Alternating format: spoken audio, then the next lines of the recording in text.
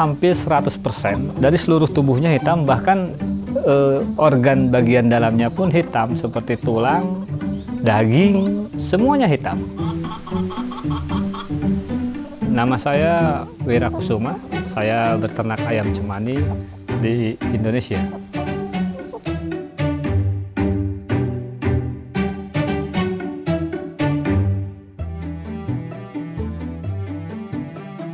Bagi orang yang pertama melihat ayam cemani itu, dia satu pasti kaget, dia takjub. Pertama saya melihatnya, saya takjub, saya kaget, karena sejak kecil kita sudah tahu kan, ada ayam hitam itu eksis, tapi kita belum pernah ketemu. Nah, baru setelah dewasa, saya dikasih, dapat 3, kita mulai. Kehitaman pada ayam cemani ini karena melanin pigmen melanin yang membuat ayam itu berwarna, dan kelebihan melanin pada jenis ayam cemani menjadikan mereka menjadi ayam yang sangat hitam.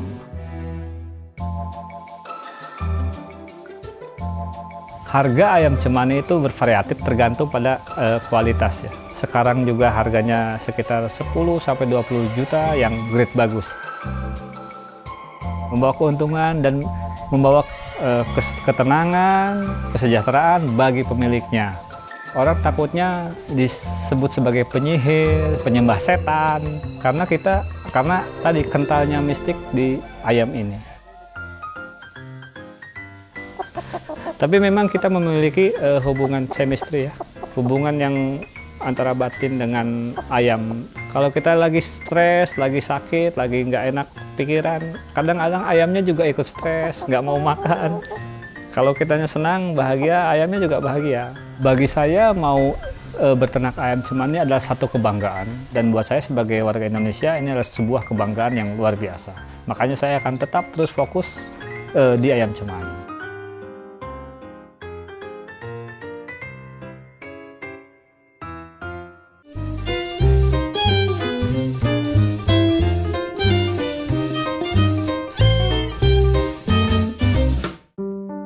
This is the Atwater's prairie chicken.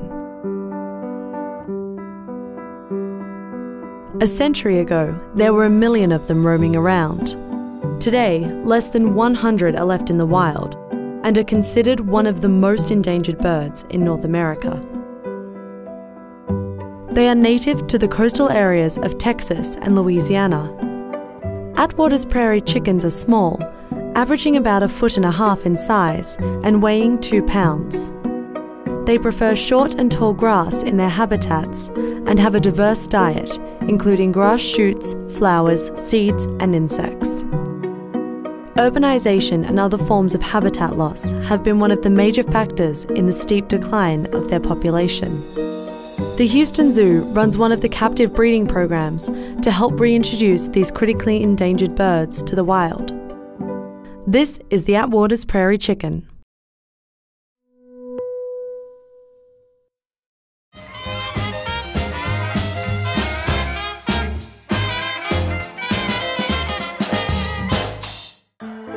The diversity and the range of plumage patterns and colors and forms of the chickens are just fascinating.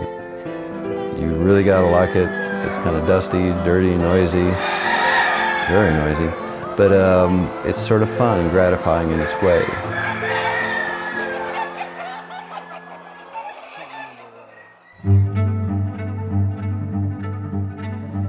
I'm Tom Whiting, owner and founder of Whiting Farms in Delta, Colorado. We're a poultry genetics and production company that specializes in fly tying feathers.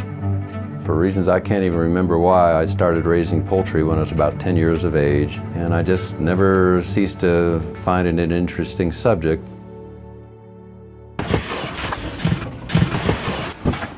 I'm sure most people think they know what feathers are, but really feathers are a highly specialized, elongated reptilian scale. It's just evolved into feathers. A major function is sexual selection, meaning that the roosters have very brilliant and very showy feathers, so the rooster with the finest feathers might get the most hens, and those feather traits get increased over time. It takes almost a year to grow the roosters from baby chicks, but I think we've settled in the 80,000 range at any one time.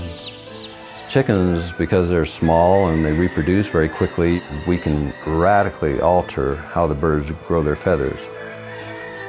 It's amazing how much, with selection, the birds can have their feathers change over times and generations.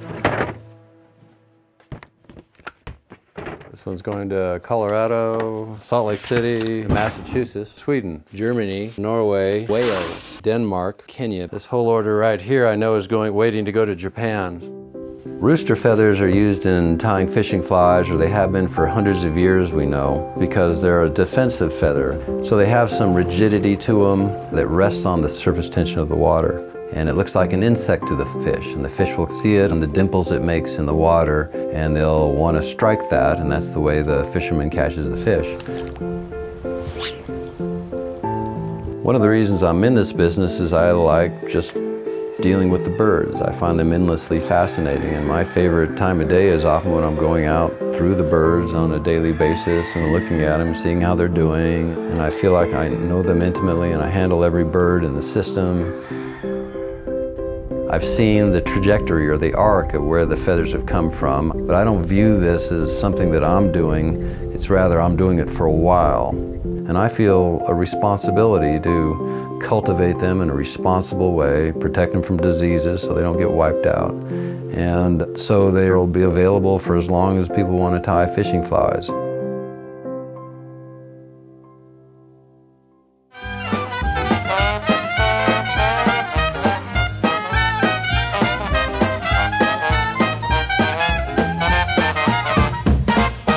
Quand tu es jeune, on te demande qu'est-ce que tu veux faire, mais avant de savoir qu'est-ce que je veux faire, moi j'aimerais bien savoir où j'ai envie d'être.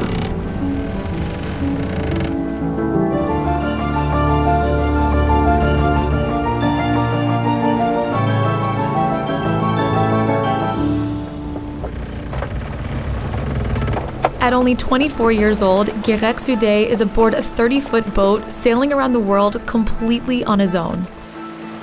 Donc moi ça c'était vraiment un rêve depuis tout petit de faire ce tour du monde. Enfin vraiment qui ne rêve pas de voyager comme ça, de faire plein de pays, de rencontrer plein de personnes, et ouais j'aime ça.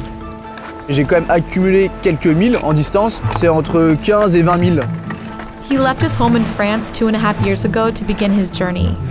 Je suis arrivé d'abord en Espagne, après j'ai fait le Portugal, j'ai longé les côtes africaines, et là je suis arrivé aux Caraïbes, puis après je suis arrivé au Groenland où je suis resté 1 an.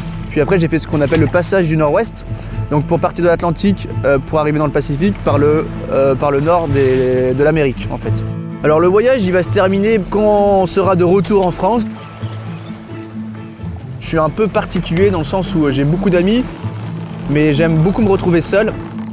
D'être tout seul, c'est génial quoi, c'est vraiment super. Although he's been navigating alone, he's found an unlikely companion. Je suis quand même accompagné de Monique. Je rêvais d'avoir une poule avant même d'avoir mon bateau. Donc je m'étais renseigné auprès d'experts en France. On m'avait dit impossible, si elle est stressée, elle ne peut pas pondre. Monique, j'ai trouvé aux Canaries et premier jour sur le bateau, Momo m'a fait un œuf et en 28 jours, elle m'en a pondu 25. Donc autant dire qu'elle est plutôt à l'aise quoi. Avec Monique, nous on est curieux et on voulait savoir comment ça se passe pour avoir notre propre avis. J'aime bien en fait me retrouver dans des situations un petit peu critiques et compter que sur moi, et c'est vraiment très intéressant. Cet hivernage, quand t'es pris dans les glaces, tu te demandes ce que tu fais là quoi, vraiment. T'as qu'une envie, c'est qu'on vienne te chercher. Il y a même des moments, mais moi je donnerais mon bateau, je payerais toute ma vie pour qu'on me sorte de là quoi. Et après le lendemain, le soleil est de retour, le vent s'est calmé, Monique a pondu un œuf et la vie recommence quoi.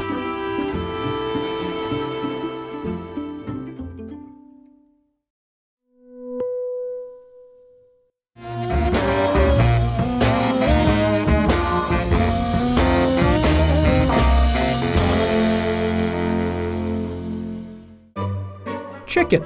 You can eat it for breakfast, lunch, dinner, and dessert. Yes, I said dessert.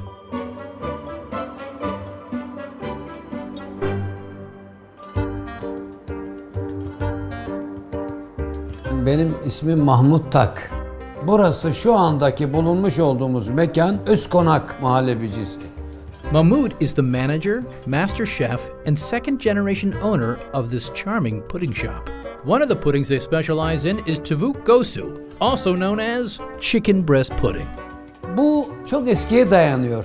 Yani Osmanlı dönemine belki bir tavuk göğsü. O dönemden böyle yavaş yavaş diğerler işte tatlıları, işte baklavaları, sütlü mamulleri tavuk göğsü olarak biz de bugün bunu ayakta tutuyoruz.